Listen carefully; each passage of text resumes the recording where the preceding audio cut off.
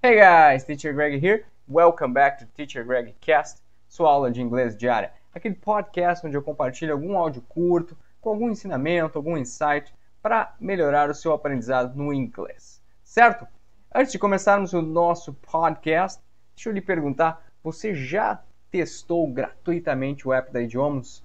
Sim, eu recomendo fortemente que você baixe e teste gratuitamente o app da Idiomus. Lá você vai encontrar resumos de textos de extrema qualidade. São textos que vão te ajudar a se desenvolver pessoal e profissionalmente, porque ele fala de marketing, business, carreira, enfim, uma série de conteúdos de muito valor para você se desenvolver e, naturalmente, para que você aprenda inglês por contexto, como é a forma que eu defendo que funciona muito bem. Certo? Então, teste o app da Idiomus, tenho certeza que você vai adorar. Agora vamos sim ao nosso podcast de hoje. Today's topic, excuse me? Excuse me. Esta expressão que tem tantos significados, mas a gente vai sanar todas as dúvidas aqui hoje. Nossa headline, algo fantástico que vai acontecer para o mundo de nós, fãs de seriados. Friends Reunion Special has Michelle Pfeiffer, Sarah Hyland and more stars losing it. Excuse me? Isso mesmo, galera. Friends vai fazer um novo e único, né, por enquanto exclusivo, episódio de reencontro de todos os 6 membros dessa grande série que todos nós amamos e aprendemos muito inglês com ela. Bom, essa é uma notícia que retirei da Fox News, então nossa source é a Fox News, ok? Como de costume, vamos fazer uma leitura aqui breve 2, 3 vezes em inglês, aí sim vamos à interpretação e depois vamos à leitura com a tradução, para depois explicar como é que funciona excuse me, ok? Então vamos à primeira leitura em inglês. Friends Reunion Special has Michelle Pfeiffer, Sarah Hyland and more stars losing it. Excuse me? Just hours after it was revealed that the Friends group will officially be reuniting for an exclusive, unscripted cast reunion special, celebrity fans of the beloved series could not contain their excitement. On Friday, the stars of the show, Jennifer Aniston, Courtney Cox, Lizzie Kudrow, Matt LeBlanc, Matthew Perry, and David Schwimmer, took to their respective Instagram accounts to share the news. All 6 cast members shared a photo along with a single phrase in the caption, "It's happening." Their post immediately set the internet ablaze, with many celebs chiming in about how thrilled they are. Então, a notícia aqui eu já antecipei, né? Friends vai sim, né? Os membros de Friends vão se reunir para um episódio exclusivo depois de tantos anos. Eu, para falar a verdade, nunca parei de assistir Friends, né? Assisto e reassisto, porque dou muitas risadas e continuo sempre aprendendo algo, uma expressão, algo que a gente não captou na primeira, na segunda, na terceira vez, enfim, a gente sempre aprende algo novo. Mas vamos lá para a segunda leitura em inglês. Friends Reunion Special has Michelle Pfeiffer, Sarah Hyland and more stars losing it. Excuse me? Just hours after it was revealed that the Friends crew will officially be reuniting for an exclusive, unscripted cast reunion special, celebrity fans of the beloved series could not contain their excitement. On Friday, the stars of the show, Jennifer Aniston, Courtney Cox, Lizzie Kudrow, Matt LeBlanc, Matthew Perry, and David Schwimmer, took to their respective Instagram accounts to share the news. All 6 cast members shared a photo along with a single phrase in the caption, "It's happening." Their post immediately set the internet ablaze, with many celebs chiming in about how thrilled they are. Terceira leitura em inglês para não ficarem dúvidas com relação à pronúncia de nenhuma palavra. Friends Reunion Special has Michelle Pfeiffer, Sarah Hyland and more stars losing it. Excuse me?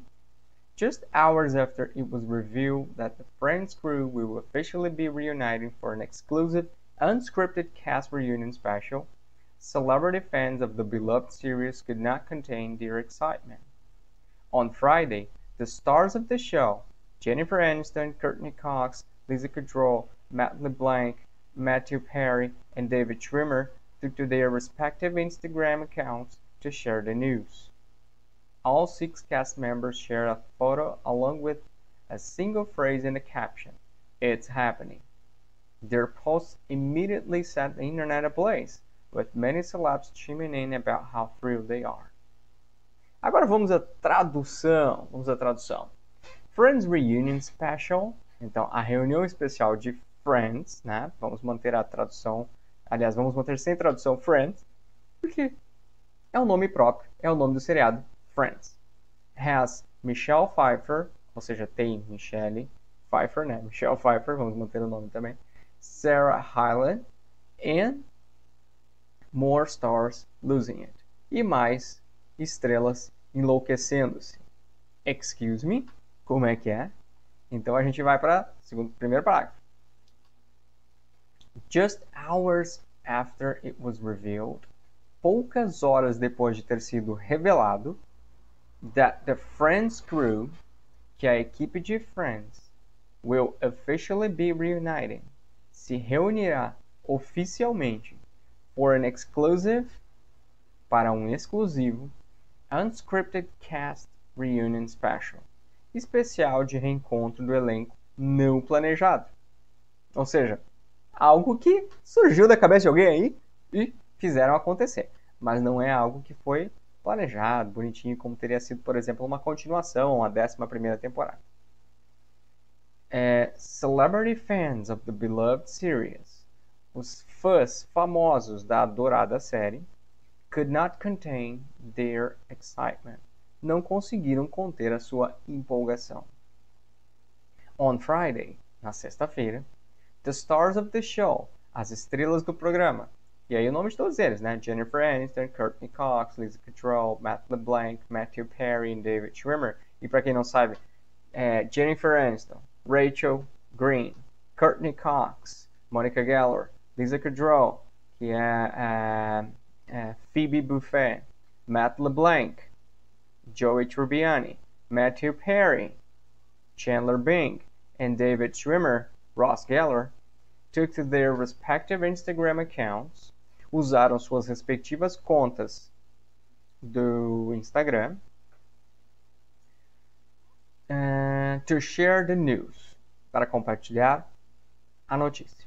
All 6 cast members, todos os 6 membros do elenco, né? All 6 cast members, membros do elenco, compartilharam uma foto juntos. Share a photo, along with, com uma simples frase. A simple phrase in the caption. Frase simples na legenda. It's happening, ou seja, vai acontecer. Por que esse pedido de Friends, voltem, né, se reencontrem, façam uma nova temporada, enfim, esse pedido existe pela multidão ao redor do mundo há muito tempo. Então agora eles resolveram fazer e estão, né, oficialmente declarando, vai acontecer. Their post immediately set the internet ablaze. E seus posts incendiaram imediatamente a internet. Claro, imaginem você fã de um show de personagens, né, que fazem parte da sua vida aprendendo inglês. E aí eles oficialmente declaram que vai acontecer um reencontro. Poxa, né, deixou a internet muito louca. With many celebs, ou seja, com muitas celebridades aqui, né, celebrities, né, contraído aqui, celebs, chiming in about how true they are, falando sobre como estão entusiasmadas as celebridades, no caso. Então, realmente, é algo que todos esperavam muito, assim como eu. Espero me divertir muito assim que estiver pronto, né? Há muito tempo eu decidi não assinar mais TV a cabo, e sim apenas assistir programação quando eu quisesse e a que eu quisesse, e não mais aquela programação pronta de TV a cabo. Mas se for para assistir a Special of Friends Reunion, Uniting, né? Se for para assistir esse reencontro especial, eu acho que vou voltar a assinar a TV a cabo, né? Porque afinal de contas vai ser um programa que vai passar em algum canal de TV a cabo ao vivo, talvez gravado, enfim. Mas vou sim fazer este esforço, porque Friends me ensinaram muito e merecem sim essa minha essa minha atitude, mesmo que seja momentânea. Mas vamos então entender aqui agora sobre, lá no início do texto, existe essa expressão. Excuse me. Muito bem. Excuse me tem várias possibilidades de tradução para nós no português e também de interpretação, porque ela muda a interpretação conforme tom de voz, conforme a situação, enfim, são várias situações possíveis. Então vamos ao mais comum, certo? A gente usa excuse me com o sentido de I'm sorry to interrupt you. Desculpe-me interrompê-lo, né? Quando alguém está falando, você fala excuse me. Ou alguém está caminhando na rua e você quer pedir uma informação, excuse me, ou seja, você está pedindo desculpa por interromper essa pessoa no que quer que ela esteja fazendo, certo? Então você vem com licença, é o nosso com licença. Sabe aquela coisa de excuse me, com licença, né? Preciso falar contigo, preciso, né, provavelmente falar contigo. Então essa é a mais comum. Agora também existe excuse me com esse sentido de to say you are sorry for having done something, especially unintentionally, that might be annoying to other people. O que isso quis dizer? Também é usado para dizer que você lamenta por ter feito algo que foi feito sem querer, né, sem intenção, que pode ter, sim, sido irritante para outras pessoas. Então você fala assim, perdoe-me, né? Me desculpe, excuse me, né?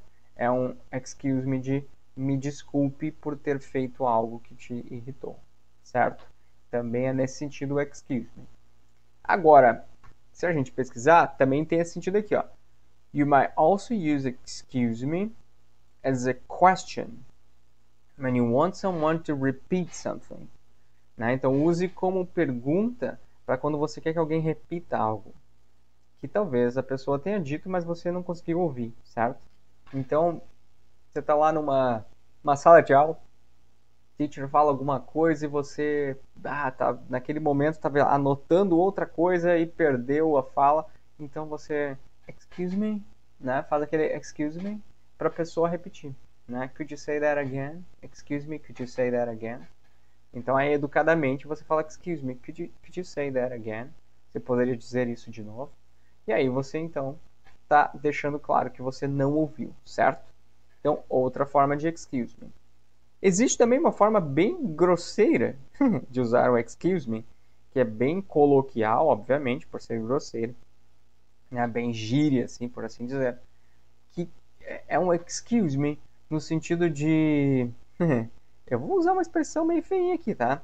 De what the, sabe? WTF, what the you just say, quando alguém te ofende de alguma forma. Claro que é uma situação de, né, não pretendemos passar por isso, mas vá que, né, em algum momento da sua vida você entre em uma discussão com alguém no meio da rua e a pessoa lhe ofende muito, né, de uma forma muito forte, e aí você fala um excuse me, sabe, no sentido de tenha coragem de dizer isso de novo, entendeu? Né? Se você tiver a coragem de dizer isso de novo, excuse me, ou seja, você entendeu, mas é tão absurdo a forma como a pessoa te ofendeu que você lança um excuse me, sabe? Como se não tivesse entendido. Que é como se você estivesse dizendo assim, vamos lá, né? Que em português, que tu acabaste de dizer, sabe? É esse nesse sentido de excuse me. E existe também um excuse me quando a pessoa está com pressa, certo? Está com muita pressa. Está precisando correr no meio de uma multidão para não perder a entrada do trem, para não perder o voo, sei lá. Dizem também de forma coloquial que é a better way of saying move, né? Tipo assim, uma melhor maneira de dizer sai da minha frente. É um excuse me, excuse me, excuse me. Tipo assim, tu sai correndo dizendo excuse me para todo mundo, porque tipo assim, cara, tô com muita pressa. Sai da minha frente. É nesse sentido o excuse me também. Então, olha só, trouxe 5 formas aqui, ó. Excuse me de perdoe-me por interrompê-lo. Excuse me de pedir desculpa porque você lamenta que tenha feito algo que irritou alguém. Um excuse me de você pode repetir o que você disse porque eu não ouvi. um excuse me de, olha, você me ofendeu de tal maneira que, como é que é, o que você acabou de dizer, né? Que M é essa que você acabou de dizer, um excuse me. E existe também o excuse me de, cara, sai da minha frente que eu tô com muita pressa, né? Move, certo? Excuse me, sai dizendo. E existe também, agora vamos pegar aí no pé das mamães, né? Claro que o papai também faz isso. Agora pensem naquela mãe, aquela mãe assim que não deixa passar nada. E aí de repente você aprontou alguma coisa, falou alguma coisa, ela vem te repreende e você baixinho fala alguma coisa assim, sei lá, você fala assim, mas é tudo culpa tua mesmo, sei lá, né? Bocejou não, você sussurrou alguma coisa de volta, depois que ela te repreendeu. E ela ouviu. E ela vem e fala assim, excuse me? Sabe aquele tom assim, mais excuse me? Quando ela ouviu, mas você falou algo que não devia, e aí ela fala, como é que é? Nesse sentido também tem um excuse me. Espero que você também não tenha passado por isso na sua infância e que seus filhos não lhe façam usar esse excuse me no futuro. Mas enfim, 6 formas então de usar o excuse me. Usem, né, e abusem agora que sabem como é que funciona. Espero ter sanado essa dúvida também e ter agregado algo. Com certeza vocês vão ouvir muitos excuse me na vida quando vocês estiverem com algum English native speaking, ou quando estiverem viajando fora do país, ou recebendo algum americano, inglês, enfim, alguém que fala inglês na sua casa. Ok, guys? Muito bem. Para encerrar aqui, então, só para relembrar, né?